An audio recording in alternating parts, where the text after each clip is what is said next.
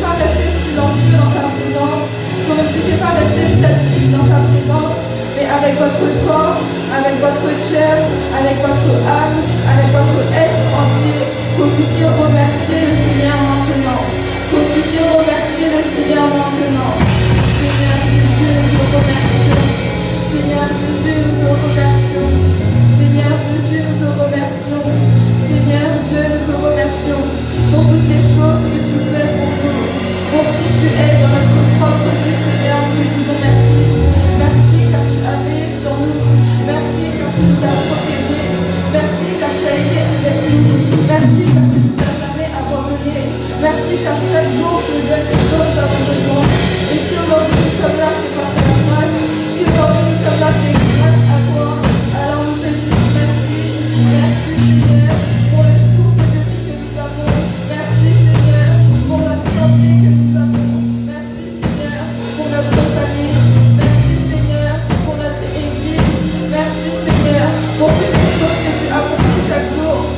Seigneur Jésus, je te dis merci. Seigneur Jésus, nous te disons merci. Et nous entrons dans ta présence, Seigneur, avec ce remerciement. Nous entrons dans ta présence, Seigneur, avec cette louange. Nous entrons dans ta présence, Seigneur, avec cette reconnaissance. Nous pouvons rester silencieux. Nous pouvons rester silencieux. Nous pouvons rester silencieux. Alors nous te disons merci. Alors nous te disons merci. Alors nous te disons merci. Merci Seigneur. Merci Seigneur. Merci Seigneur. Merci Seigneur. Merci Seigneur. Merci Seigneur. Merci Seigneur. À toi soit la gloire. À toi soit la gloire. À toi soit la gloire. À toi soit la gloire. Tu es digne de recevoir cela. Tu es digne de recevoir cela. Tu es digne de recevoir cela. Tu es digne de recevoir cela. Nous te remercions Seigneur. Nous te remercions Seigneur. Nous te remercions Seigneur. Nous te remercions Seigneur pour toutes les choses que tu as accomplies. Nous te remercions Seigneur. Car aujourd'hui encore tu nous as donné la force. Car aujourd'hui encore tu nous as donné la capacité. Alors nous élevons notre voix Seigneur pour te dire merci. Nous élevons notre voix Seigneur pour te remercier. Merci Seigneur.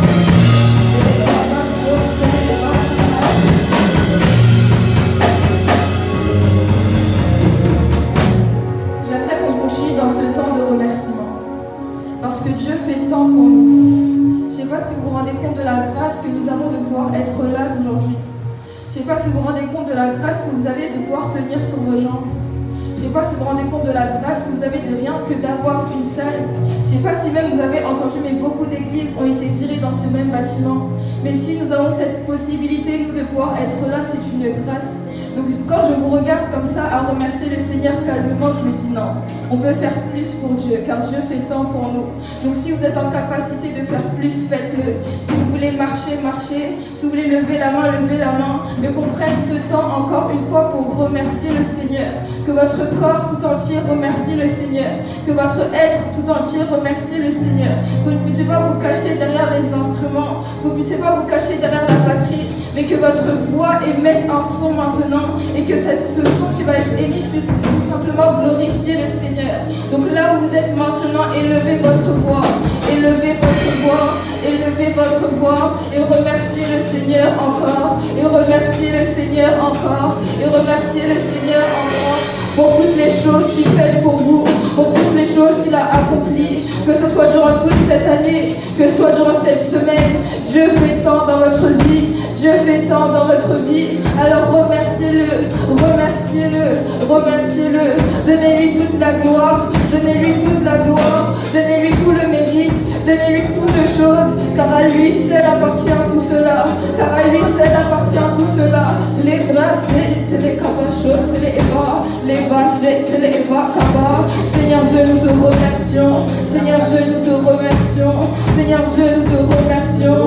Les grosses, c'est les ébats, cabas, les cabas, c'est les ébats, et les ballots, c'est les ballots, cabas, les grosses, c'est les ébats. Nous te disons merci, Seigneur, pour toutes les choses que tu as accomplies. Nous te disons merci, Seigneur, pour cette grâce que tu nous offres. Nous te disons merci, Seigneur, pour le souffle de vie que tu nous donnes. Seigneur Dieu, à toi soit la gloire. Les grâces de les bras, et les cabassos, c'est les bras, les cabassos, c'est les bras, et les bras,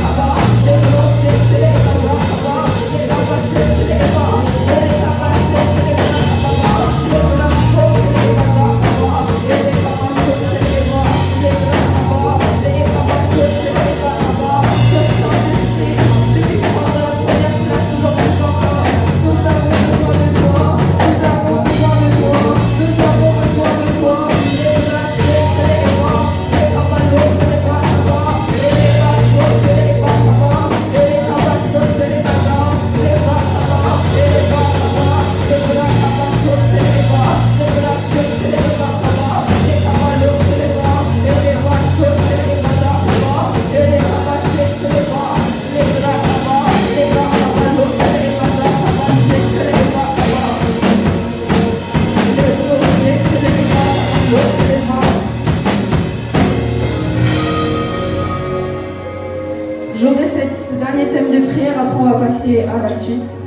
Et j'aimerais maintenant qu'on puisse prier et qu'on puisse se remettre entre les mains de Dieu. On va demander à ce que le Saint-Esprit aujourd'hui ouvre nos esprits, ouvre notre intelligence. Que toute chose qu'on doit faire aujourd'hui, qu'on puisse le faire avec la maturité et la compréhension des choses. Donc on va se remettre entre les mains de Dieu et on va demander à ce que Dieu puisse étendre aujourd'hui nos esprits. Que Dieu puisse étendre notre capacité à comprendre les choses. Qu'aujourd'hui encore, que par la parole, que nous puissions être transformés. Qu'on puisse ressortir avec une semence nouvelle. Donc élevez votre voix et priez pour cela maintenant. Les bras, les bras, les causes, les bras. Saint-Esprit, que tu puisses nous donner cette capacité de pouvoir comprendre, cette capacité de pouvoir comprendre.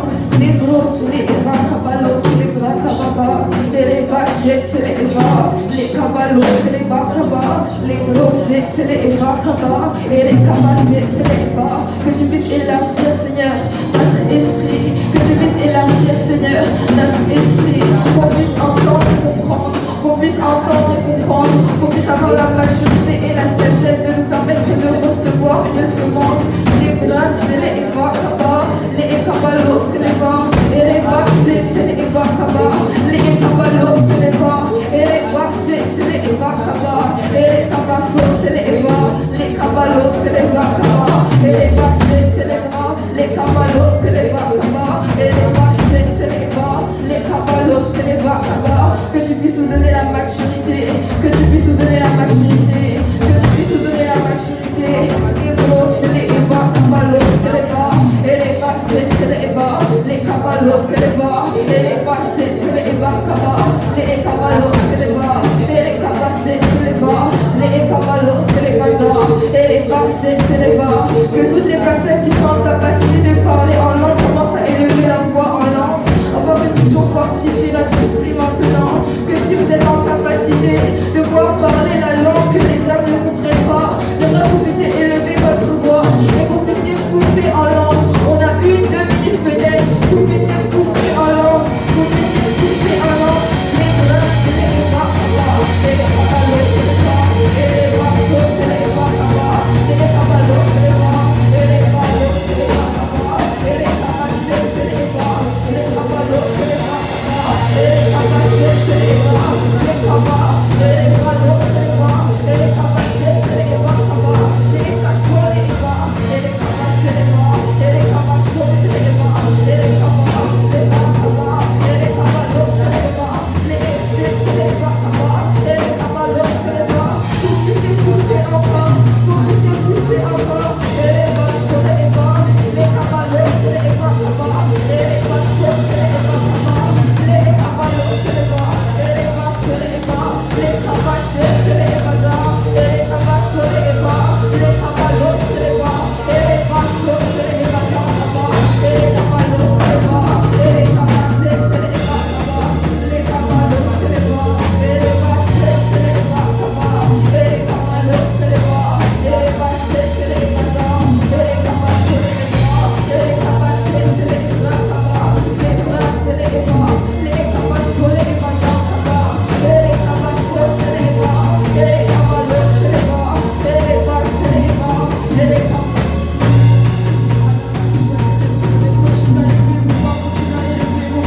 Continuez à adorer le Dieu des dieux, continuez à l'élever, continuez à élever, continuez à élever le roi des rois, continuez à élever le roi des rois. N'attendez pas qu'une musique, n'attendez pas que cette musique soit chantée. Commencez à élever vos propres voix, commencez à adorer par vos propres voix, par vos cœurs, par vos cœurs. Commencez à élever le Dieu des dieux, commencez à élever le Dieu des dieux. Sa parole dit que tout ce qui respire loue l'Éternel, que tout ce qui respire loue l'Éternel, que tout ce qui respire loue l'Éternel. Je sens, il me semble que vous respirez, il me semble que vous respirez. Commencez à élever vos voix, commencez à l'adorer, commencez à élever vos voix. N'attendez pas qu'une musique soit montée, n'attendez pas qu'une musique soit chantée, n'attendez pas qu'une musique soit chantée avant de l'adorer. Élevez vos voix, que tout ce qui respire loue l'Éternel, que tout ce qui respire loue l'Éternel, que tout ce qui respire loue l'Éternel. Commencez à élever vos voix, commencez à élever vos voix.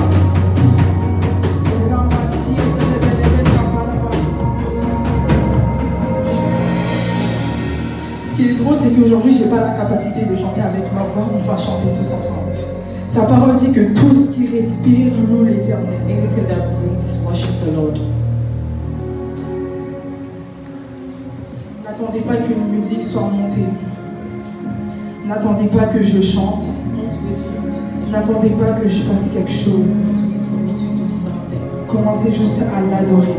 Lift up your voice. Commencez juste à lui dire merci. Pensez aux bienfaits qu'il a fait pour vous et vos familles.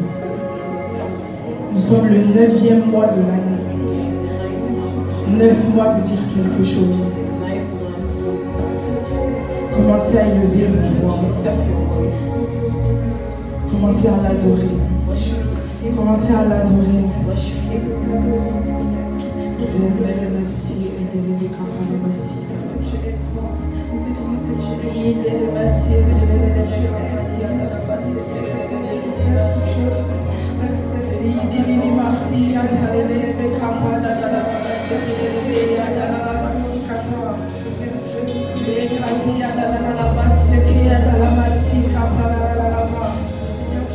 Soyez juste sensibles et connectés. Soyez juste sensibles et connectés.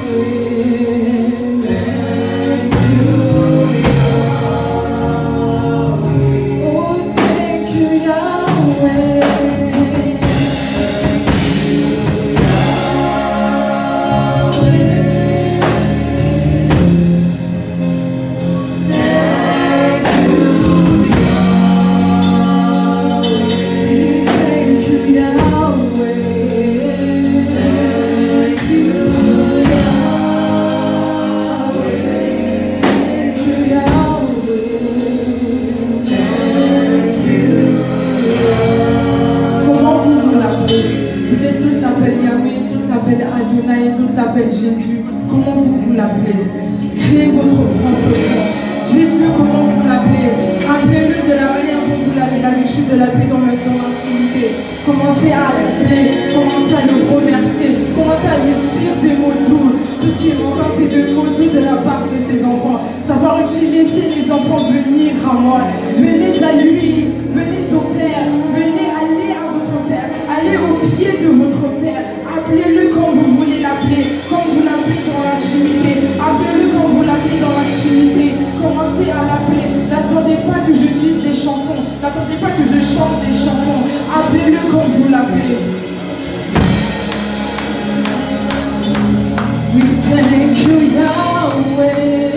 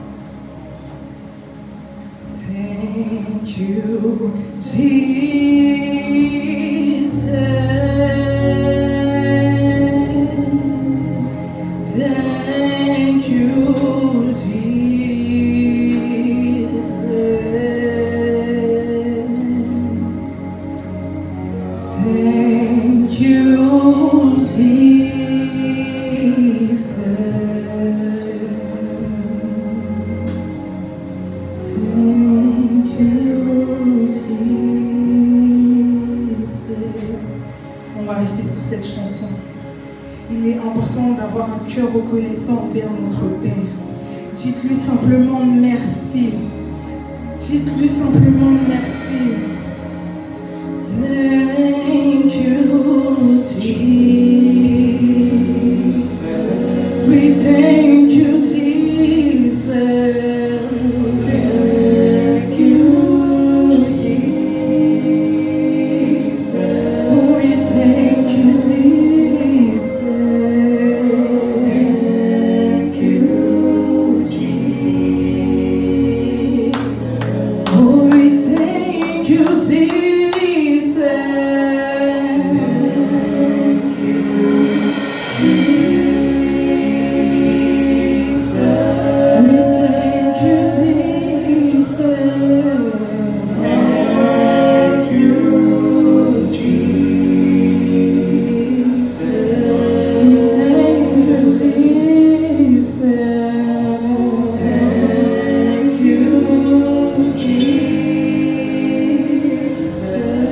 We thank you,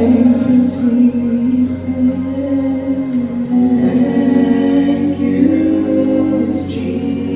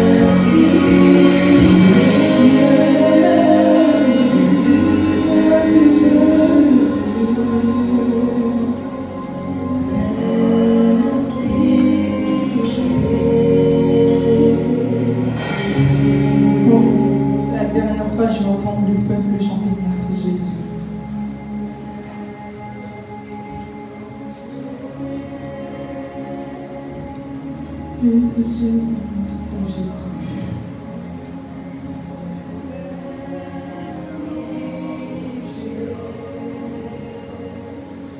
Merci Jésus, merci Abba Père.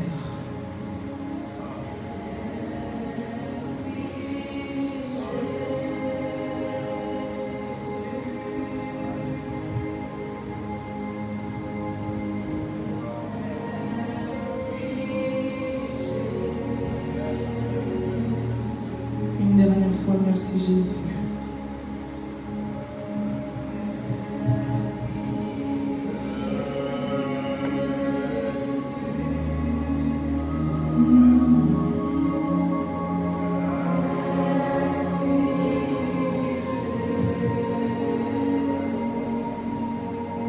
Merci Jésus, merci Seigneur.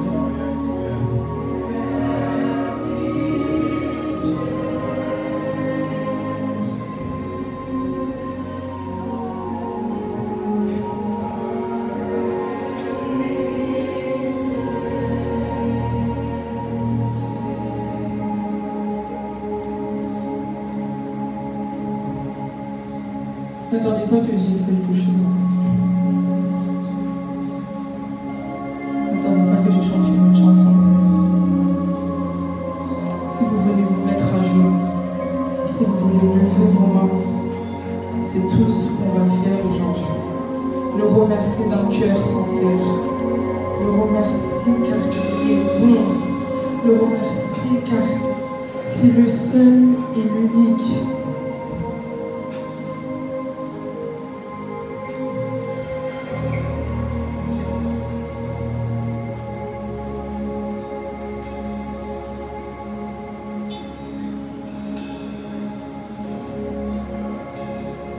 Continuez à l'adorer. Je ne vais pas chanter d'autres chansons aujourd'hui.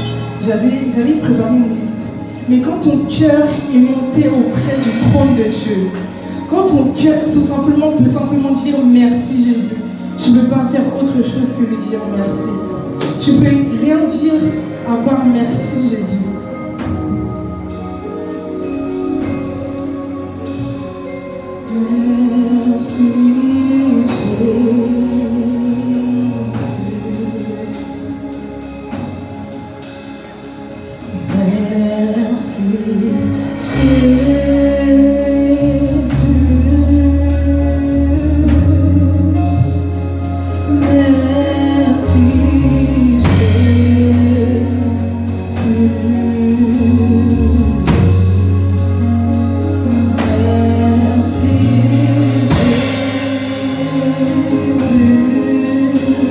Merci Jésus.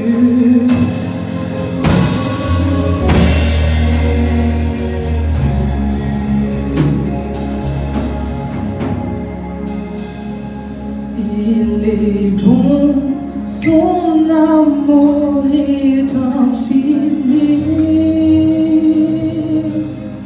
Il est bon, son amour est infini. Il est bon,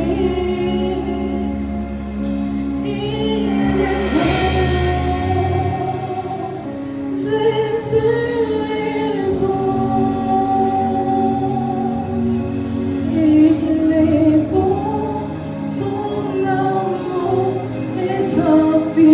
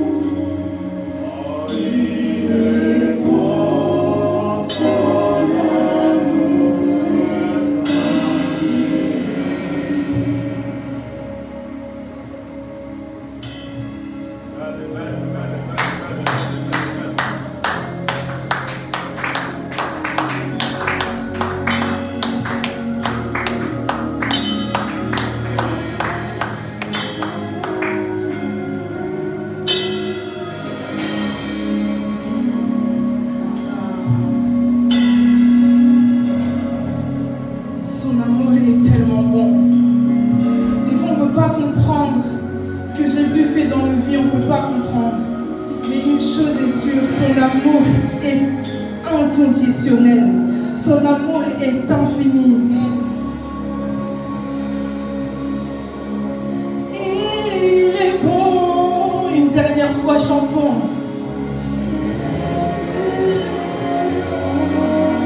S'il vous plaît, ne ratez pas ce moment. Il est en train de remplir le cœur d'une personne. Son amour est tellement infini qu'il ne peut pas rester sur son trône. Il descend remplir le cœur d'une personne. Ne ratez pas ce moment, s'il vous plaît. Chantons-le de tout notre cœur.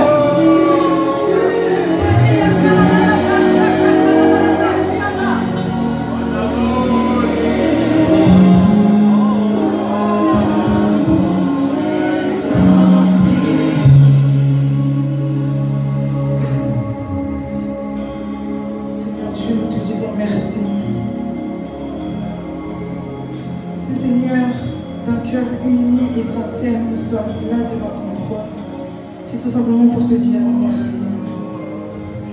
Seigneur, tu es tellement bon pour nous qu'on ne peut pas garder notre adoration pour nous. Seigneur, nous venons à tes pieds en tant qu'enfant, en tant que personne qui laisse son fardeau à tes pieds, Seigneur. Nous venons à toi, Seigneur, afin que tu puisses tout simplement nous remplir de ton amour. Nous venons à toi afin que, Seigneur, tu puisses tout simplement nous remplir, Seigneur. Nous venons à toi démunis dans ta présence. Nous venons à toi démunis dans ta présence. Seigneur, nous ne venons pas avec une fierté ou quoi qu'est-ce. Nous venons seulement avec un cœur sincère. Seigneur, nous venons à tes pieds. Et Seigneur, nous te disons merci.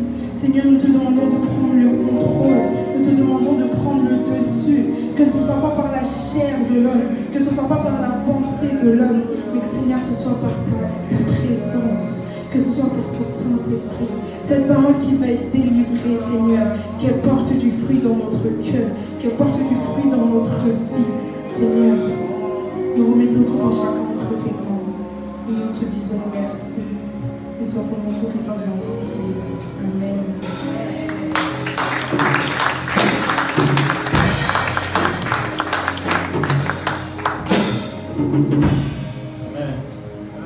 Je vous souhaite tous un bienvenue dans la maison du Seigneur. Vous pouvez prendre vos places.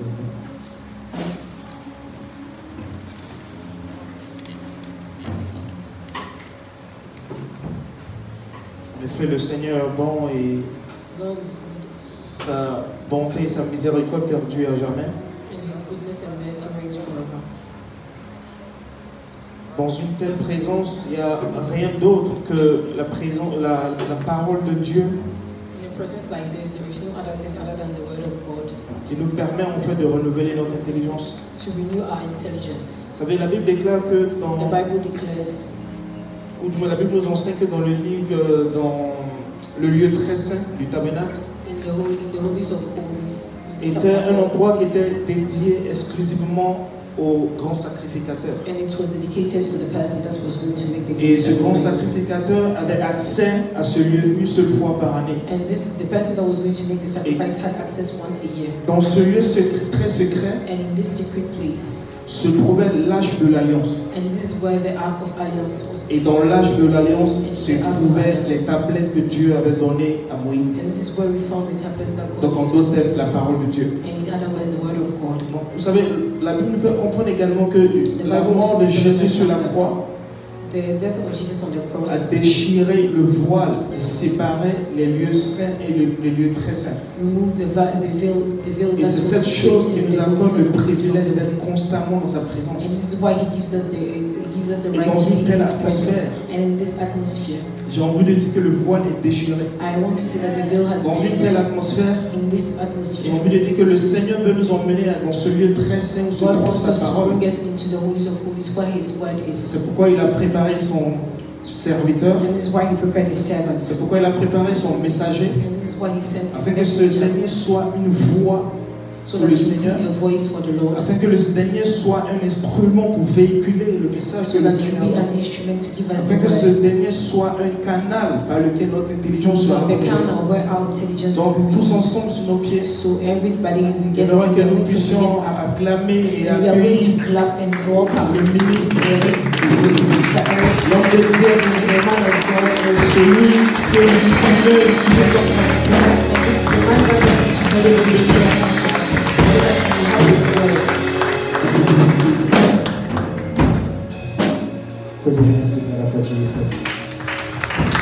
Acclame pour Jésus. Oh, do it better for Jesus. Tu peux faire mieux pour Jésus.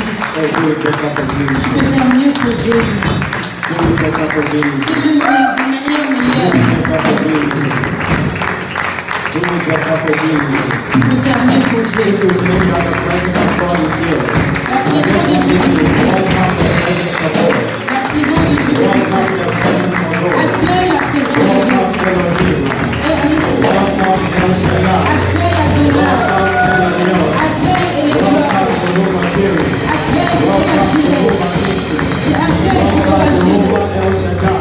accueille Jéhovah, Welcome the Alpha and the Omega. accueille l'Alpha et He l'Oméga. is the Prince of Kings. Il est le roi He des is rois, the Lion of the tribe of le Judah. lion de la tribu de He is Juda, the Ancient of Days. le Dieu du temps. Put your hands together in the name of Jesus.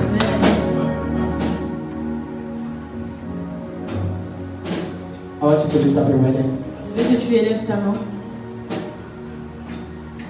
And I want you to begin to give God the glory. et je veux que tu puisses donner la gloire à Dieu.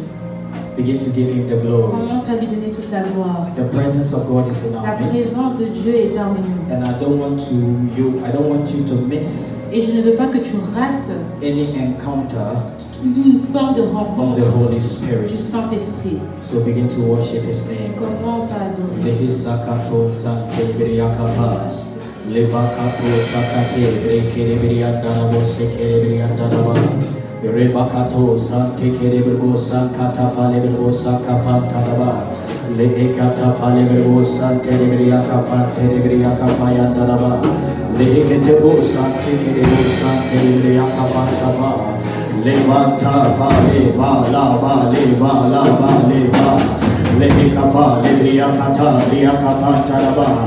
Take all the glory, Spirit of the La living gloire God. à l'Éternel. Take all the glory, Holy Toute Ghost. la gloire Take all éternelle. the glory, Holy Toute Spirit. la gloire au In the Saint-Esprit. name of Au Jesus. nom de Jésus.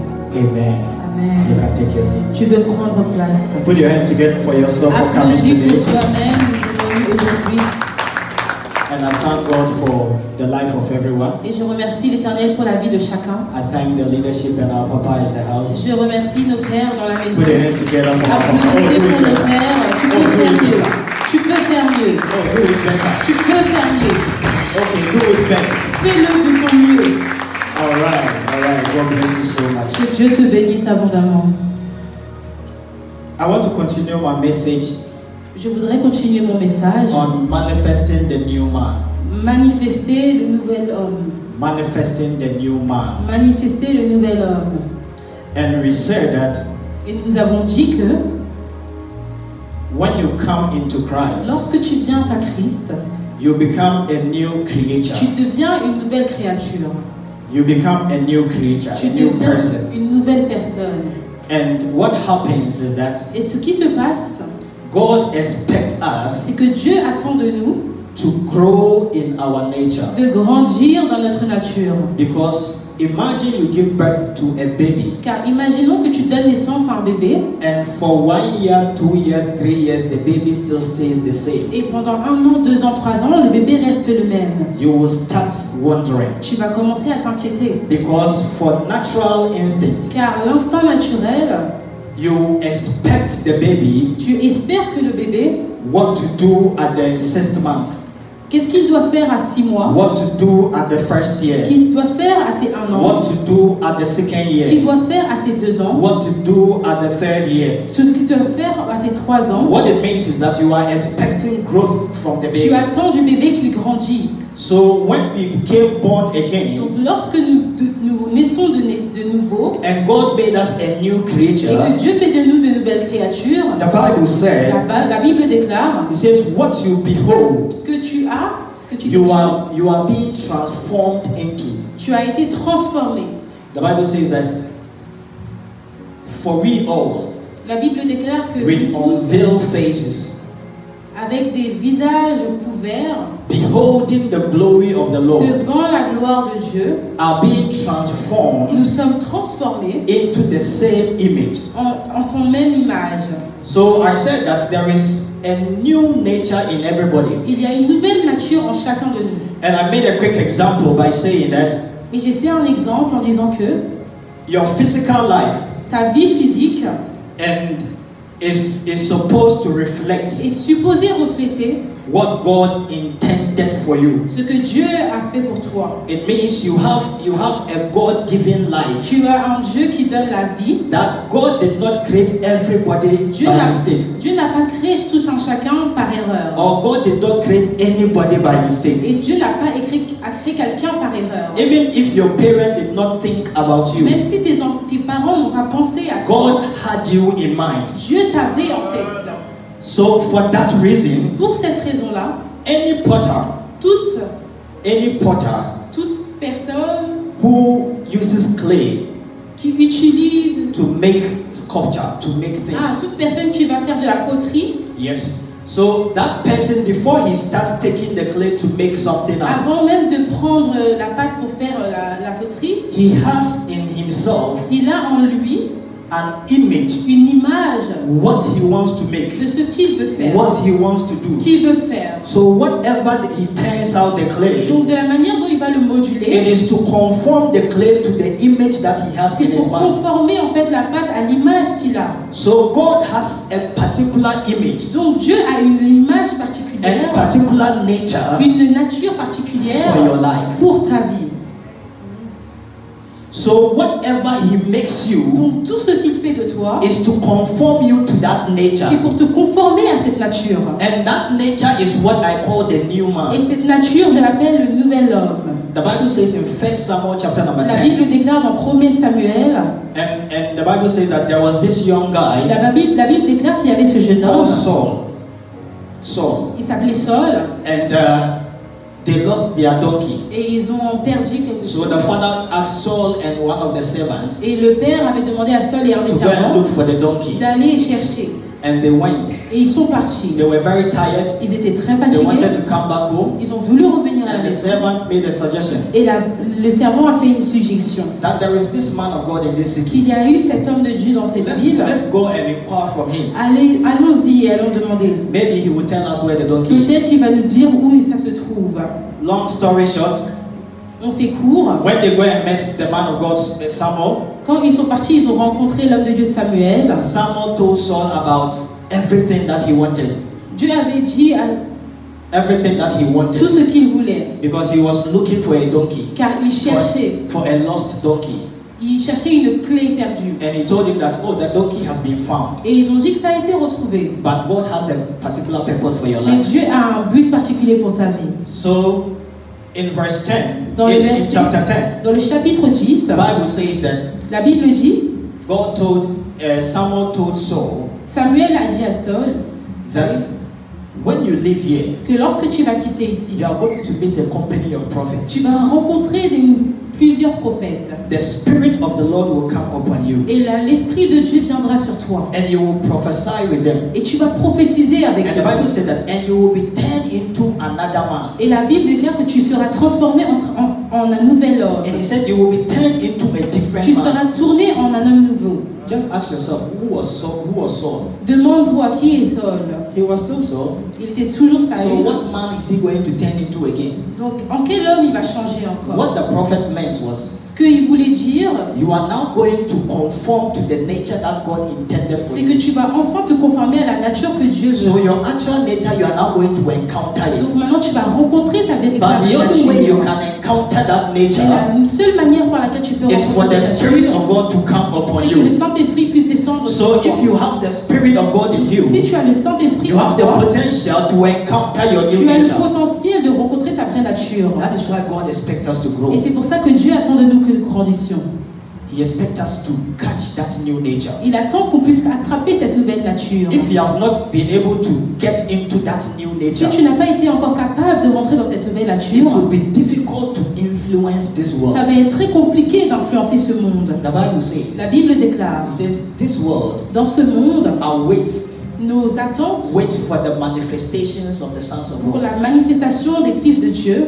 What does it mean? Qu'est-ce que ça veut dire? It means that a son of God is supposed to manifest the nature and the character Ça of voudrait God. dire que les enfants de Dieu doivent manifester les caractères de Dieu. And the only way you can manifest the nature and the character of God La seule manière pour pouvoir manifester ce caractère de Dieu, is to get into the realm of God. c'est de rentrer dans le royaume de Dieu. So last week I said the two things you can do Les deux choses que tu peux faire to be able to encounter your new nature, pour rencontrer ta vraie or nature, to bring out your new ou man, pour faire sortir ton vrai homme, is one, have a burden. c'est d'avoir un fardeau.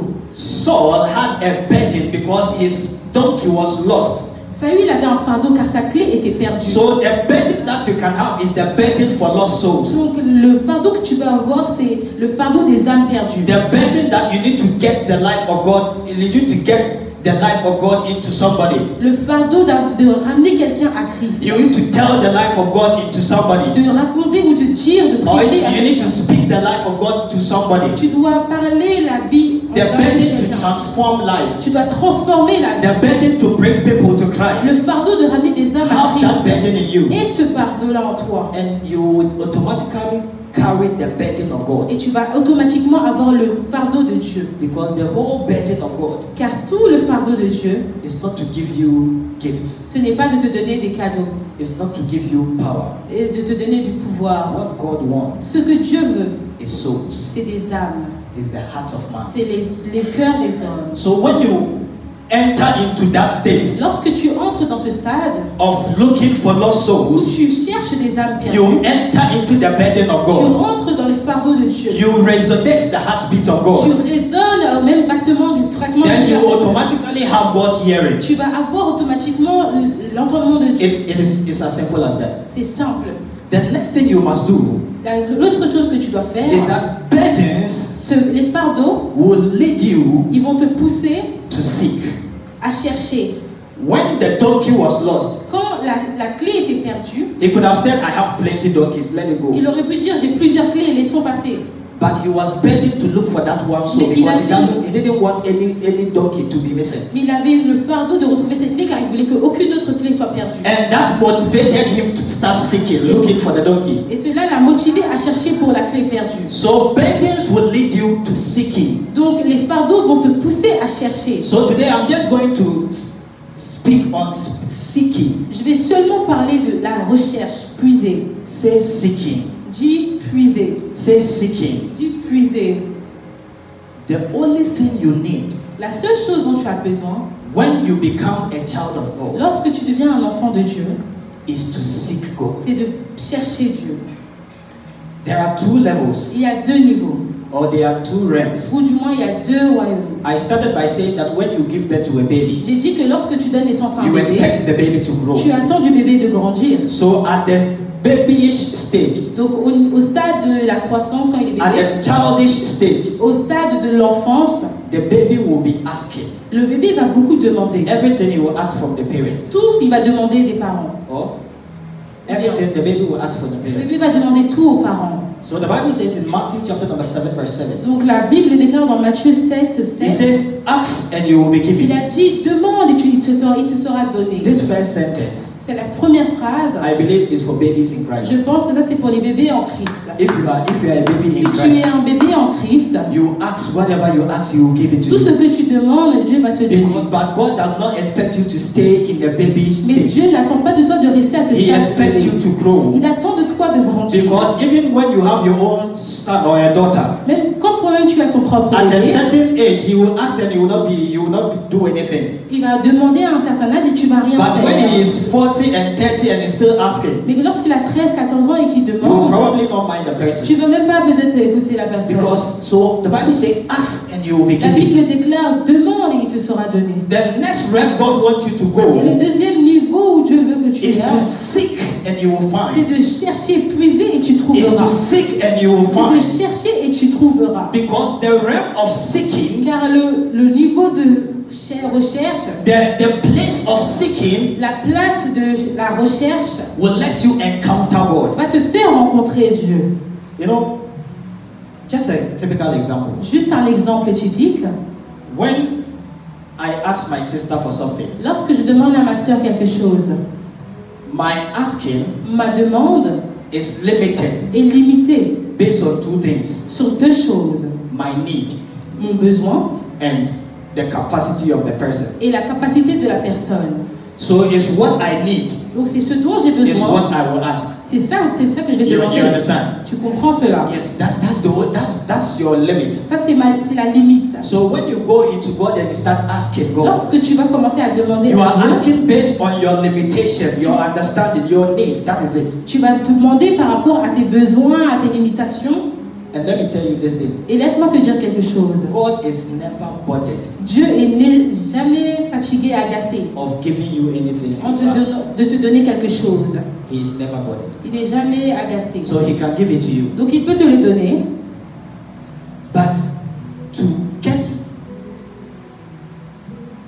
the secret place of God, Pour avoir le lieu secret de Dieu, to get into things that are hidden in secret places. pour aller dans les choses qui sont cachées dans les lieux secrets, Nobody give treasures.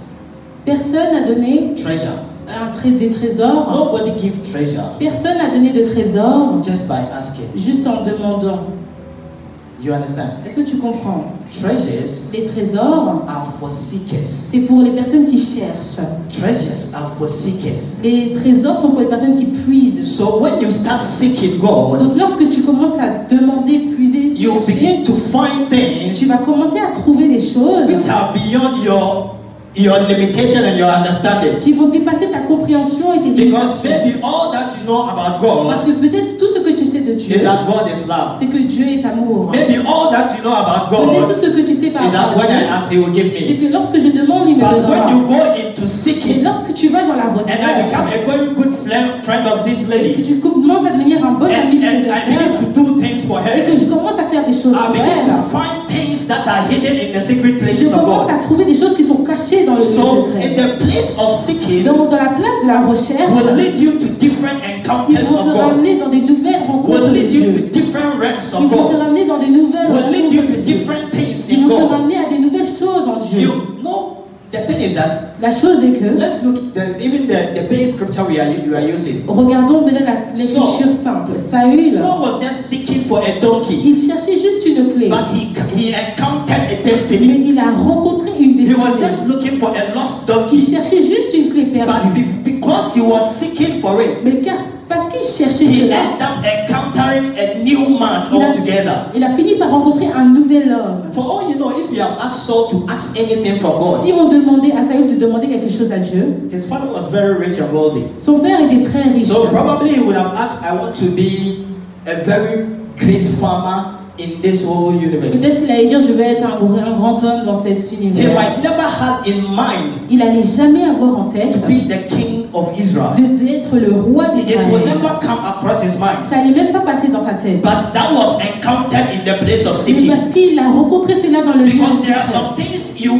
yourself, you don't even know about yourself. Toi-même, tu te connais même pas So toi-même. your asking will be limited based on your situation and your Donc tes demandes circumstances. vont être limitées à tes That is circonstances. why I want you to move from the place of asking to seeking. C'est pour ça que je veux que tu bouges de la place de la Where you demande à la encounter your new recherche. self. Lorsque tu rencontres Where ton you nouvel encounter toi, your new lorsque destiny. tu rencontres ta Where you nouvelle destinée, encounter your new lorsque nature. tu rencontres Where ta you nouvelle encounter a nature, different realm in lorsque Christ. tu rencontres une nouvelle royaume That en is in Christ, the place of seeking. ça c'est dans la place de la recherche. When you begin to seek, Lorsque tu commences à puiser, you encounter a new realm in tu vas Christ. rencontrer un nouvel... Seeking will lead you to encounters.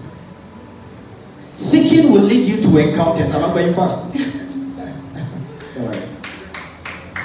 Seeking will lead you to La encounters. recherche va te pousser à faire des rencontres. When you seek, Lorsque tu cherches, you are going to find more than you are. tu vas trouver plus que tu penses. The Bible says that La Bible déclare que in Galatians chapter number 4, dans Galates chapitre Galatians chapter number 4, 4, it says that a child, ils disent qu'un enfant, as long as he is a child, tant qu'il est enfant, is no different from a slave. c'est similaire à un esclave. It's not different from a Ce slave. n'est pas différent d'être un esclave. Even though, Même si he is the Lord of all, il est le Dieu de tout, even though he is the master of all, il est le maître de tout. assuming you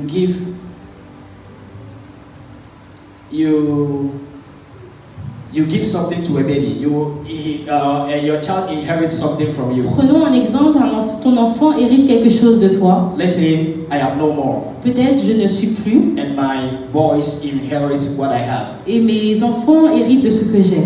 As long as they are still babies, Tant qu'ils sont encore bébés, they will not be handed over. ils ne vont pas être succédés. Yes, they will not be handed over the Ils ne inheritance. vont pas succéder à l'héritage. Even though the inheritance belongs to them, Même si l'héritage les appartient, but as long as they are babies, mais tant qu'ils sont encore bébés, they will not be handed over. ils ne vont pas hériter de cela. They will still be under authority. Ils vont toujours être sous cette They autorité. want the babies to grow Ils veulent que l'enfant grandisse to a stage where they can inherit. à un stade où il peut hériter.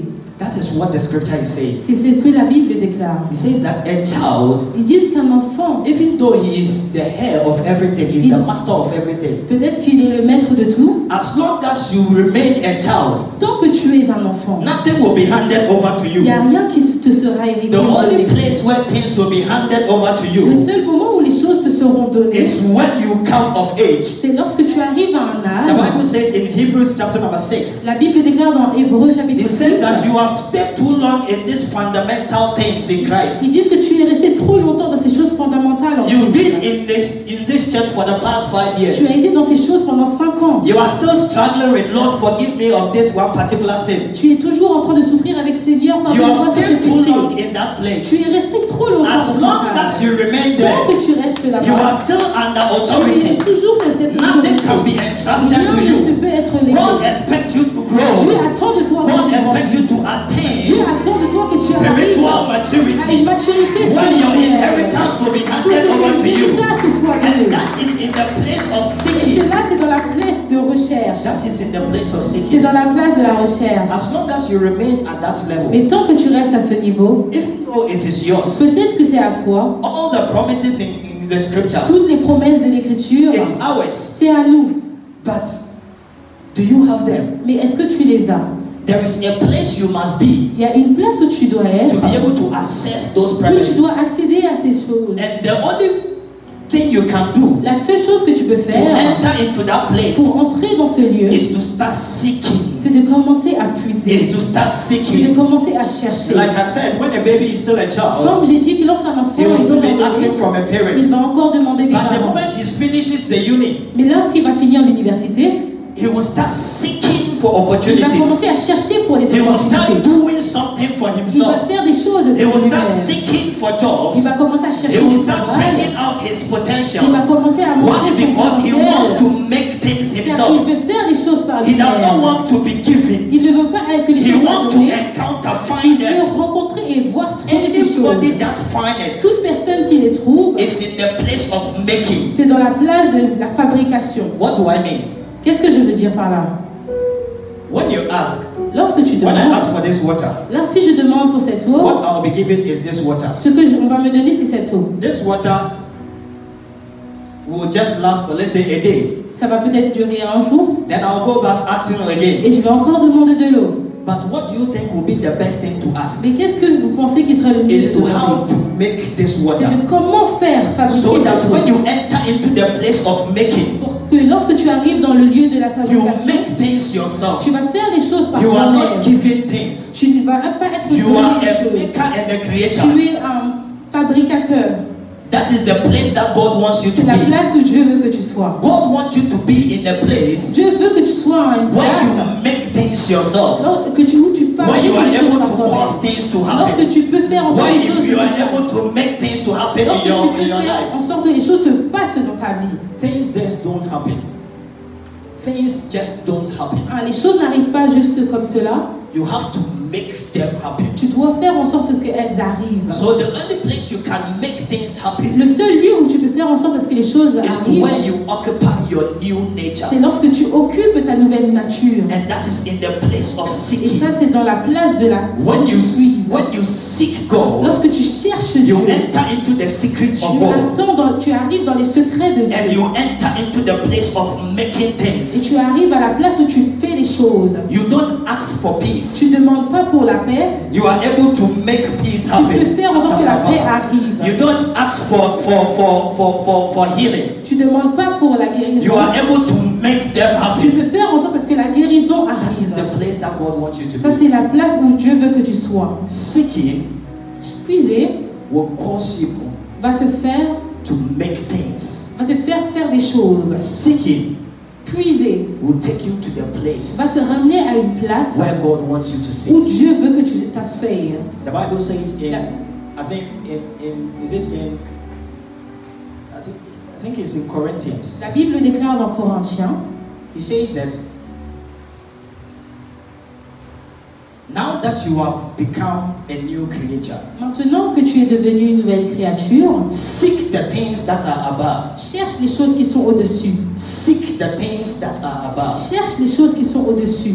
That is the things that you are supposed to seek. Ça, c'est les choses que tu dois chercher. Because in this life, Car dans cette vie, we are supposed to manifest nous devons manifester the life that we are living in the realms of God. la vie que nous vivons dans le royaume de Dieu. We cause things to happen On fait en sorte à ce que les choses just arrivent. because we are able to access them in the place of Car God. nous pouvons les avoir dans He le says, royaume de Dieu. because you are now in Christ, Car maintenant tu es en Christ, seek the things that are above, cherche les choses qui sont au-dessus. where Christ sits Où Christ s'assoit at the right hands of God. à la droite du Père. You live on earth, Tu vis sur terre, but your realities are from mais tes heaven. réalités sont du ciel. You live on earth, Tu vis certes sur terre, but you are controlled and manipulated by the realities in mais heaven. tu es contrôlé et manipulé par les réalités du ciel. What it means is that Ce que ça veut dire, you are living on earth from heaven. tu vis sur terre pour le ciel. That is your reality. Ça, c'est ta réalité. So when in the physical realm it does not look possible, Même si dans le monde physique, les choses ne paraissent pas possibles, because it's not your reality, car ce n'est pas ta réalité, access it from the realm that you sit.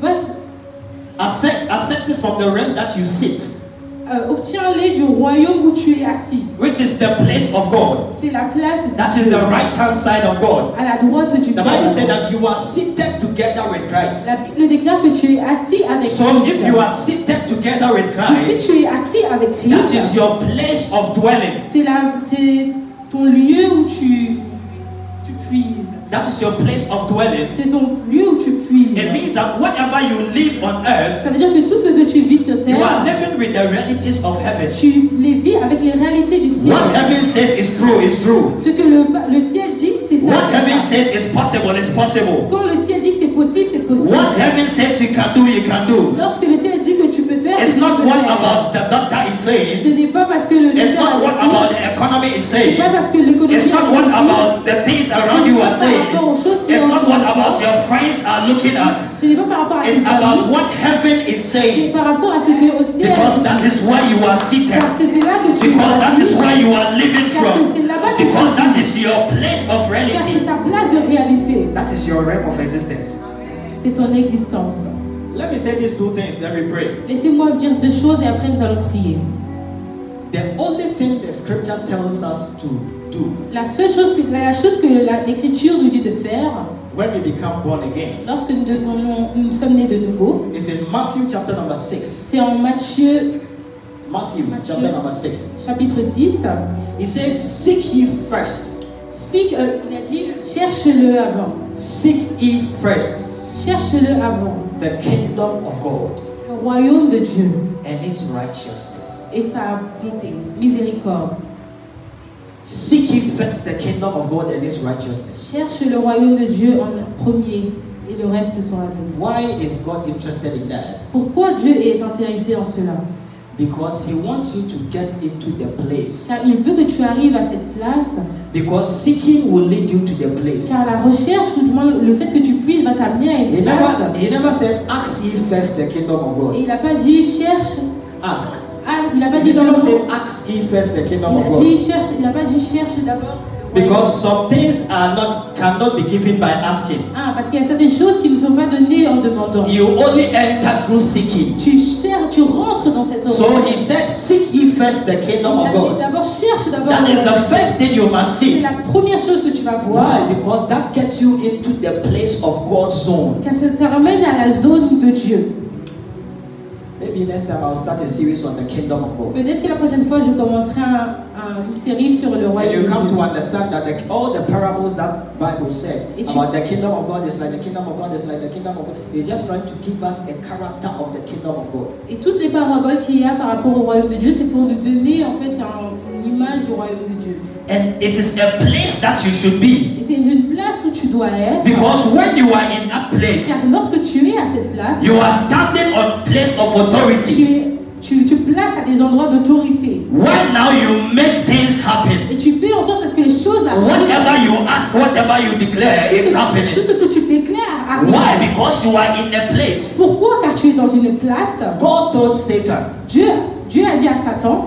That why have you seen my servant Job? Est-ce que tu as vu mon serviteur Job? And he said, oh, that man. Il a dit, ah oui, cet homme. That you have put in a hedge of fire around him. Où tu as mis tout ton feu autour de lui. Job was in the place of God. Job était à une place où il y avait Job was in God's zone. I call it God's zone. Je l'appelle la zone de Dieu. So even the enemy knows that the place he is, I cannot go there. L'ennemi savait que la place où il était, je ne peux pas arriver là-bas. You cannot ask things from God outside the zone of God. Tu ne peux pas demander des choses à Dieu en dehors de la zone de Dieu. You will either get it and you will misuse it. Tu vas peut-être l'avoir, mais Or tu you vas will get mal it and you will l'utiliser. not and it will be taken away from you. Tu vas peut-être l'avoir, mais ça te sera repris. But when you ask him from the God's zone place, Lorsque tu demandes les choses de la zone de Dieu, that is the place you make things happen. c'est l'endroit où tu fais en sorte que les choses That arrivent. is the kingdom of God. C'est le royaume de Dieu. That's why the Bible says that seek first the C'est kingdom of pourquoi God. la Bible déclare cherche Because when you d'abord are le able to royaume de seek Dieu. and enter and you are now in the place of the kingdom of Là God. où enfin tu arrives à cette place où tu es dans le royaume You are now de Dieu, seated together at the right hand side of tu es God. assis à côté à la droite du Père,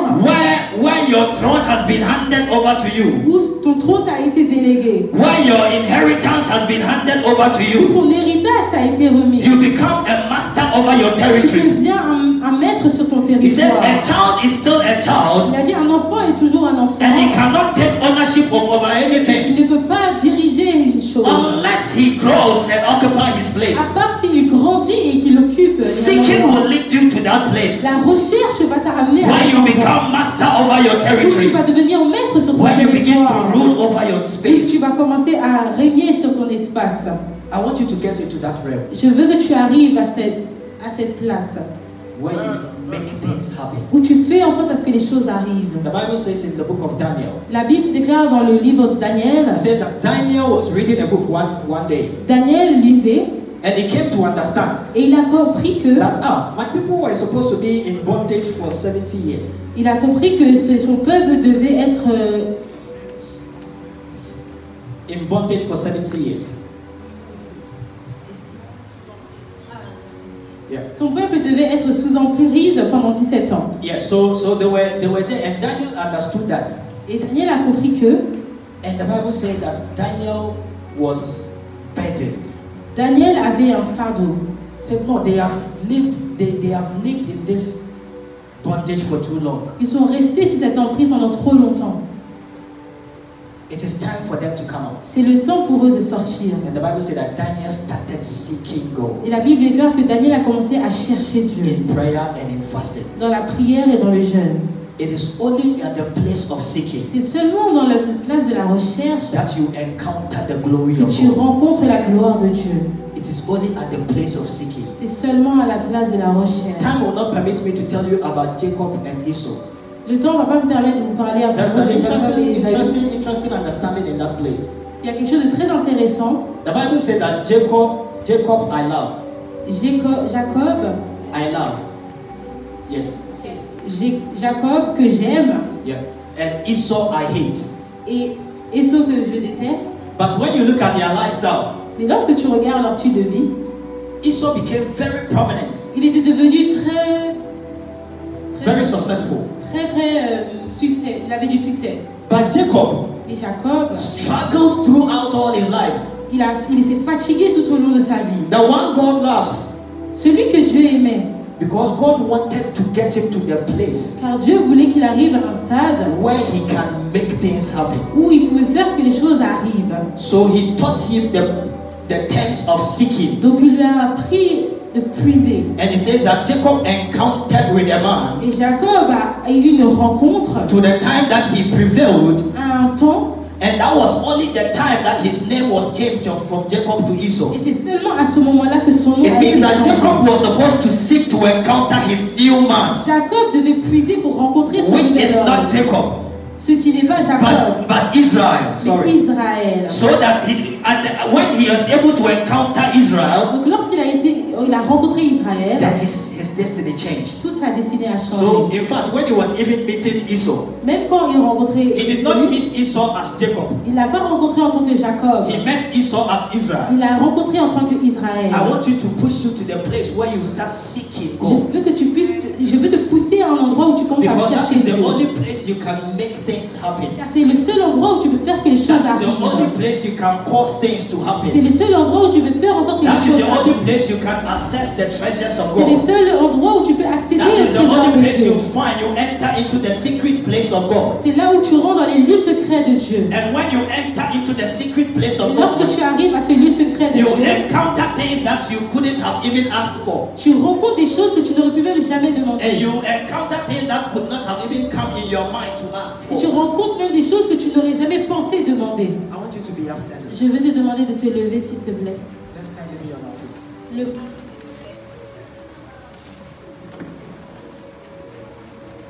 Just lift up your hands. Élève ta main. And say, Lord, et dis Dieu Seigneur, give me the burden.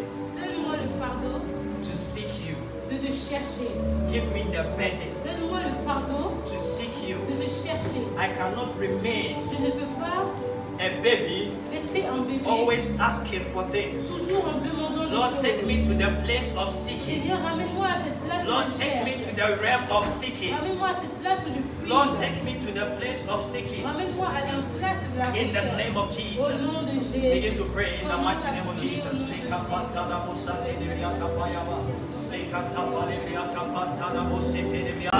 That must come out in the name of Jesus.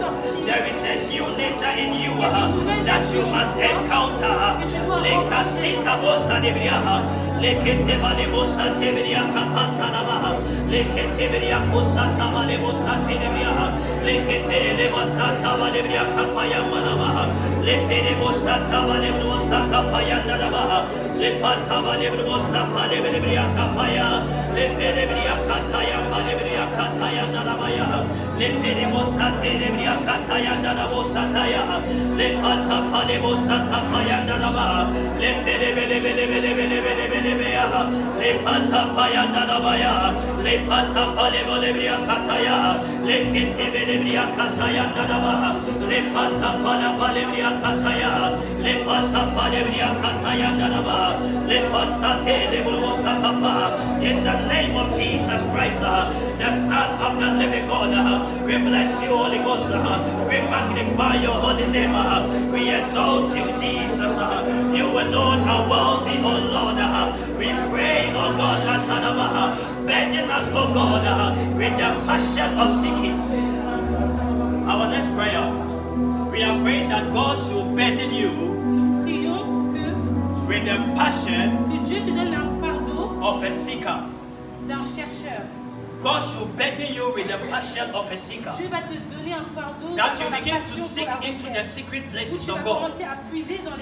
Because we want to encounter the glory of God. We don't want our Christian life to be ordinary. And it is only in the place of seeking where you can encounter your new nature. rentrer May dans God give you the passion to seek Him. Que Dieu te donne la passion de le chercher. Lift up your right hand. Élève ta main droite. And begin to say, God, give me the passion to Et seek you. commence à dire, Seigneur, donne-moi la Begin to passion pray de that, le Lord, chercher. give me the passion to seek you. Seigneur, donne-moi la passion de le Lord, give me chercher. the passion to seek you. Seigneur, donne-moi la passion de In le the chercher. name of Jesus. Au nom de Jésus. Lord, give me the passion to seek Seigneur, you. donne-moi la passion de te We chercher. bless your holy name. Father, in the name of Jesus, Père, au nom de Jésus, I want you to lift up your je hands. veux que tu élèves tes deux mains. Thank you, Holy Spirit. Thank you, Holy Spirit. Thank you, Holy Spirit. Father, your sons and daughters have lifted up our hands. Père, Lord. tes enfants ont levé leurs deux mains. Father, burden us, O God. Seigneur, mets en nous un fardeau. Take away our burdens Retire nos fardeaux and give us your et burden. donne-nous toi ton fardeau. For your burden are lights. Car ton fardeau est lumière. For your burdens are lights. Car ton fardeau est lumière. Father, take any burden Prends, Seigneur, tout fardeau that is preventing any one of us qui nous prive chacun from accessing d'accéder the realms of God. les royaumes de Dieu. May you take away that Que burden. tu puisses enlever ce fardeau. May you take away that Que tu burden. puisses enlever ce fardeau. And Father, give us your burden. Seigneur, donne-nous ton fardeau. Father, burn in us your burden. Seigneur, brûle en nous ton fardeau. In the name of Au nom Jesus. de Jésus. Holy Spirit, we thank you. Saint-Esprit, nous te remercions. Holy Spirit, we give you all the praise. Saint-Esprit, nous te donnons toute la Thank gloire. you, Holy Ghost. I just want us to be quiet. Je veux que nous soyons silencieux. Just for a few seconds. Juste pour quelques secondes, I want you to be quiet je veux que tu sois in the presence of God. silencieux dans la présence de Dieu. And the Spirit of God Et l'Esprit de Dieu will be dealing with va burdens. commencer à dealer avec des The Spirit fardeaux. of God L'Esprit de Dieu will be dealing with va burdens. faire face avec ces fardeaux. Holy Spirit, Saint-Esprit, take away any burden prends tout fardeau that is preventing us qui nous prive from accessing your grace, d'accéder au tien, from accessing your glory. d'accéder à ta gloire.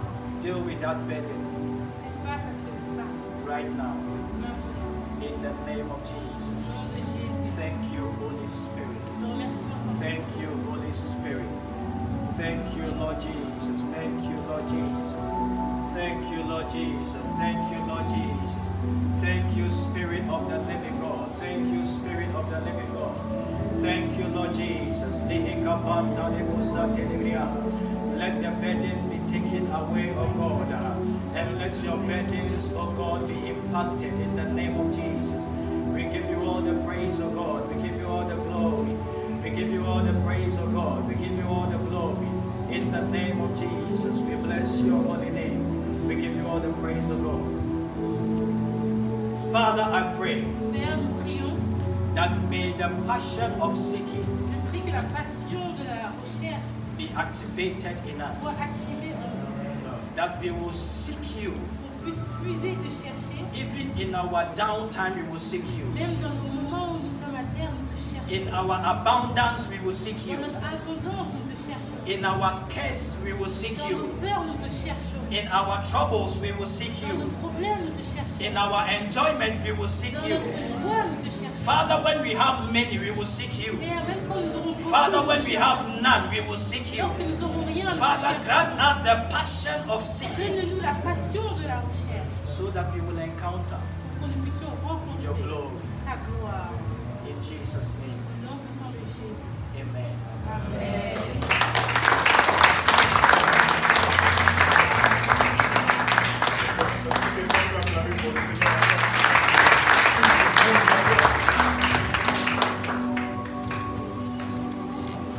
Nous allons prendre nos offrandes dans quelques minutes. Nous allons prendre nos offrandes dans quelques secondes.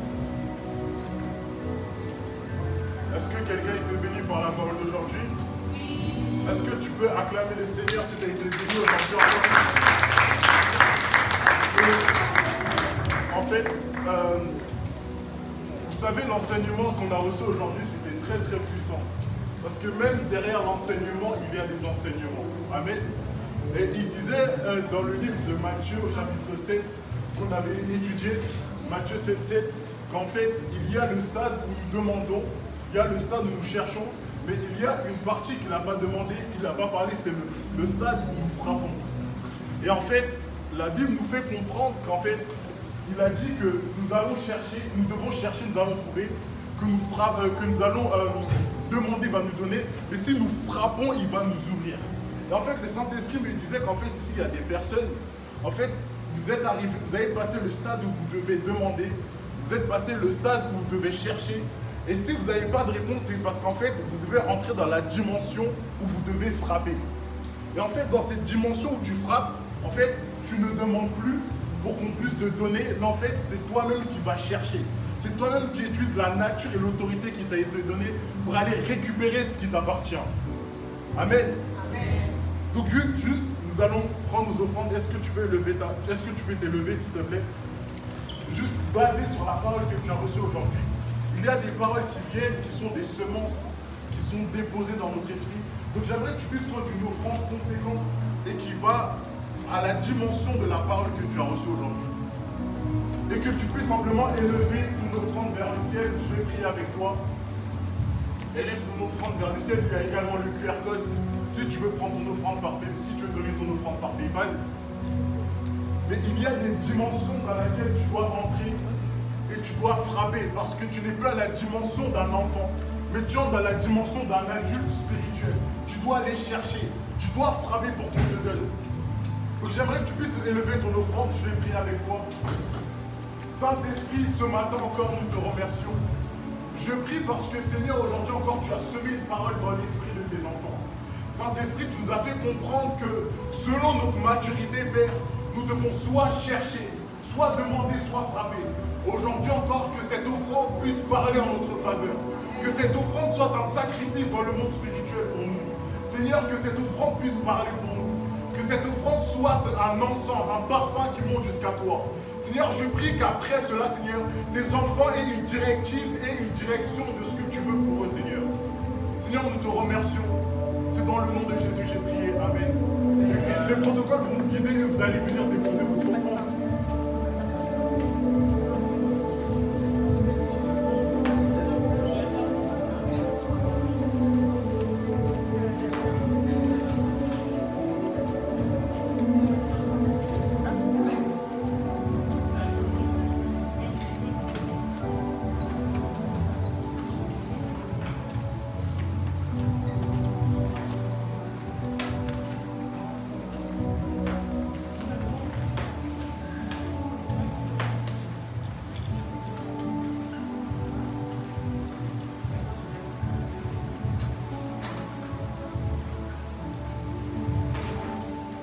Alléluia.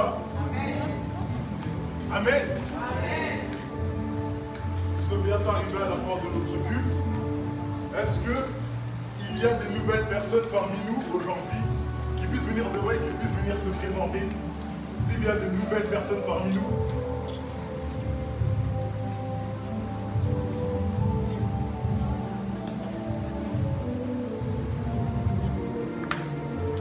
Ok. Bon, s'il n'y a personne. Est-ce qu'on peut acclamer pour les sœurs qui sont là?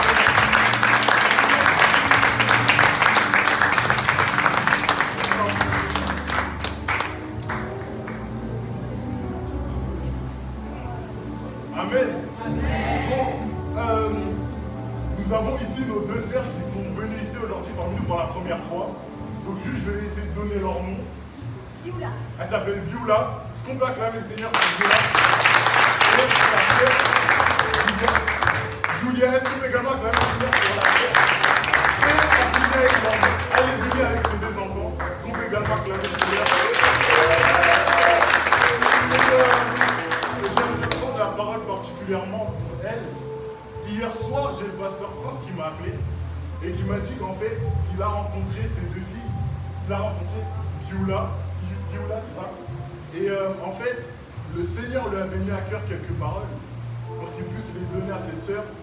Et en fait, pendant qu'il parlait, le Seigneur a révélé au pasteur Prince qu'en fait, c'était des personnes qui avaient besoin du Seigneur. Que c'était des personnes qui avaient besoin d'une famille réellement. qui avait besoin d'une famille. Et donc, juste, est-ce que je pourrais avoir 2 femmes qui puissent venir faire un câlin à nos sœurs, s'il vous plaît? Parce que je pense qu'ils ont besoin de l'amour de Dieu. Est-ce que 2 personnes peuvent venir et venir faire l'amour du Seigneur? Bravo, bravo, bravo, bravo, bravo.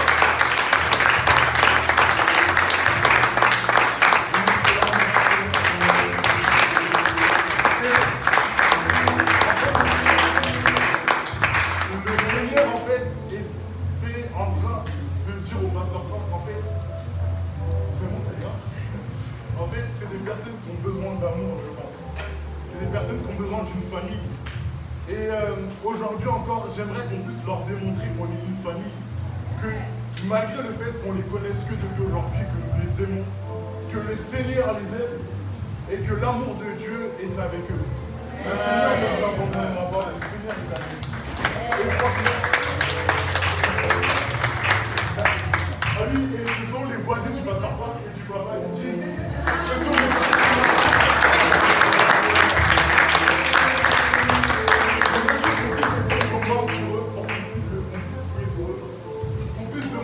l'amour de Dieu puisse les remplir, que chaque jour elle puisse être constante qu'elles ne sont pas seules, que dans ces moments difficiles, le Seigneur puisse être avec eux. Le papa va nous imposer les pensées. Que le Seigneur soit avec eux chaque jour dans leur vie, qu'il puisse les guider, que l'amour de Dieu puisse être réel et palpable dans leur vie, qu'elles puissent le ressentir, que ce ne soit pas simplement des histoires qu'on raconte, mais qu'elles puissent expérimenter Dieu. Est-ce que tu peux simplement élever ta voix? Qu'elles puissent expérimenter Dieu, que ce vide qu'il y a dans vos cœurs, que le Seigneur puisse le remplir, que ce manque matériel, que ce manque de famille qu'il y a dans vos cœurs, que le Seigneur puisse le remplir. Est-ce que tu peux élever ta voix? Est-ce que l'Assemblée peut élever sa voix comme étant une seule personne? Est-ce que tu peux élever ta voix? Déverse l'amour que le Saint-Esprit t'a donné.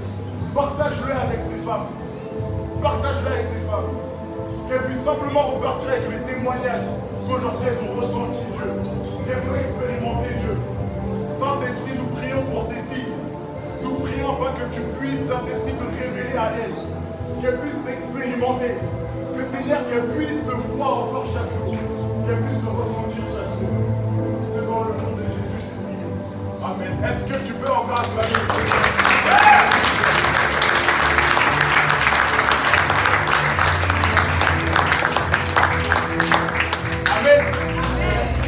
Nous allons passer au moment des annonces.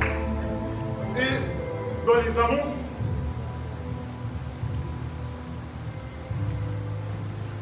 nous allons bientôt clôturer. Nous clôturons dans 5 minutes. Alors, tous les annonces que nous avons, c'est que la semaine prochaine, nous faisons un culte joint parce que nous avons notre sœur Amarose qui vient à l'église pour la dédicace de son enfant. Amen.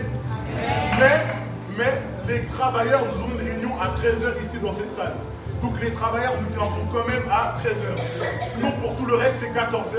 Et ça sera un culte joint avec le second culte. Amen. Et l'annonce du jour aujourd'hui, c'est qu'à 20 h aujourd'hui, il y a le flyer du mois du Saint-Esprit qui va sortir.